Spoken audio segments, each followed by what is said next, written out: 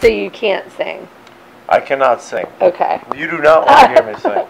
I'm just making sure. So you've been playing the last 2 seasons now, Lucky Luciano on AMC's. Yes. Amazing. Thank you. Now, I know that you are previously in another life an attorney. Correct. Yes. What was it like to play a criminal with the original mindset of an attorney? I mean, do you have to flip your brain another way, or? No, they're both criminals.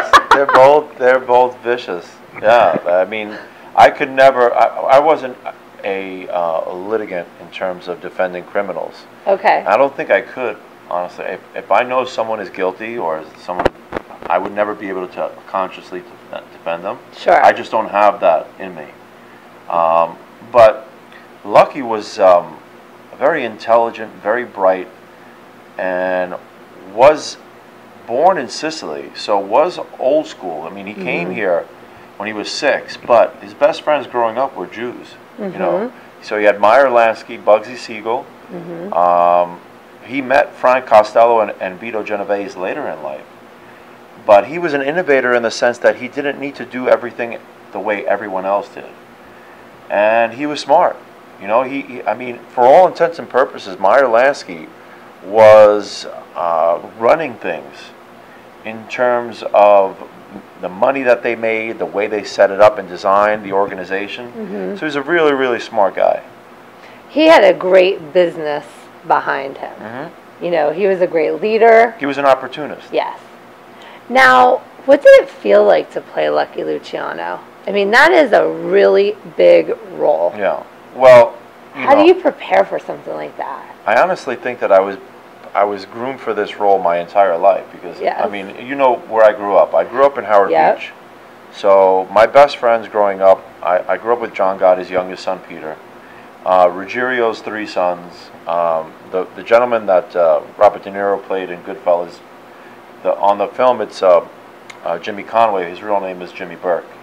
So I grew up with his son. So I mean, these are people that I knew growing up, and like what's his name's character in Goodfellas, Ray Liotta's character in Goodfellas. When I was 12, 13 years old, I was parking Cadillacs. At the neighborhood park. Making probably $20 a car. Making $20, like, and just that, you know, it was a really great time to grow up in that environment as a young kid.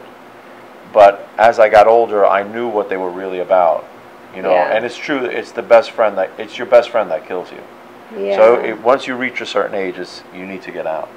But you know, preparing for playing Lucky, the one thing I did not want to do was the old being a tough guy and screaming. And if you watch the show, you can see I'm very subtle. You are very, very toned down. And I think still waters run deep, and I think that shows well on TV and film. No, it definitely. I mean, you carry yourself like a true businessman in that role. Right. You know, like a boss. Right. Now, when you were, you know, preparing for the role, like I know they changed your appearance a little bit. Right. They gave me dark hair, brown contacts. I still have the brown contacts. I feel like wearing them out once in a while, but the weird thing is when you wear colored contacts, you see that color through your eyes. Really? So there's like a brown tint to everything when you walk around, so it's kind of weird. I didn't know that. I've never worn contacts before. Now, you're playing it this season as well. What else do you have going on? Well, I have a film coming out with Eric Roberts and Tom Sizemore and Nana from Brazil, a Brazilian actress who's very good. I don't want to mispronounce her last name. It's okay. But she's really talented, and it's called Black Wake. It's being produced by Carlos Keys, who's actually Nana's husband, and it's going to be really well received. And then I have a film coming out with Heather Graham and John, God, what's his name from My Big Fat Greek Wedding? I know who. Right. I can't think of his last name either. It's directed by Anthony Edwards, and it's called My Dead Boyfriend, and it's a really great film. I play Heather Graham's boyfriend in her past, and the drummer for a band, and I think that's going to do really well because it's a kind of like 80s kind of retro film, which is really in right now. Yeah. What was it like working with Anthony Edwards? He's such a veteran. I would think he has a lot to teach. Isn't it weird, like, you remember seeing him in, like, Revenge of the Nerds, but then you look at him now, you're like, that can't be him. That can't be. I forgot he was in that. I was more thinking of, he was on ER, right? Right. Yeah. Well, when I got on set, the first time that I met him, I called him Goose from Top Gun, because that's what I remember him from, you know. Yes. But he's a really nice guy. It's the first film that he directed, so he was very, very meticulous. I can remember Heather and I on stage in one scene when I was playing the drums and she had the guitar. Neither of us really knew how to play those. I actually did play the drums, but like I hadn't played them in a while. And that's kind of one of the funny parts of the scene is that when you watch the film, that I'm kind of like out there in terms of playing, but he had to like tone us down a little bit. Okay, so tell me, what's the next most exciting thing you have going on that you're like really looking forward to start working on? Well, I'm actually being approached. It's funny. There was a former FBI New Jersey gangster, FBI informant New Jersey gangster. I watched our show on AMC.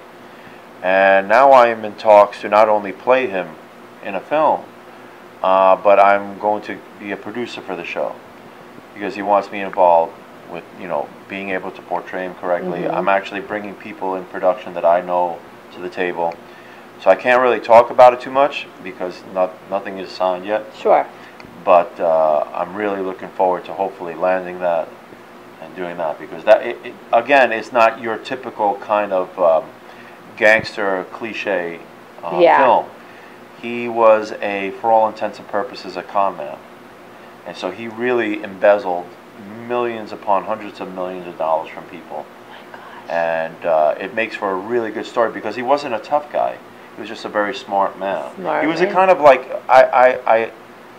I kind of think of him as like politician, someone who's like smiles in front of your face and then takes off your shoes while you're walking away. The devil, you know? Yeah, smiles at you and you don't even know it's the devil. Yeah, absolutely. Now, will this be a TV show or a film? Yeah, right now we're talking about doing both. Really? So we're talking about doing a film and then doing a series. Do you think you'll play him? For the film, that's the first thing that I want to do. Yeah. As you know, doing TV, it's a very, very big market. It takes a lot of money. And in order to get creative control to do a TV show, I think you really need to get a film that has success first. So will you come back and talk to us about it once you start? Okay. All right. Well, this was amazing, Rich. Thank you. Congratulations on everything. You deserve it. You're amazing. So do you, and you look great. Thank you. Thank you. All right. And thank you, and we will see you next time.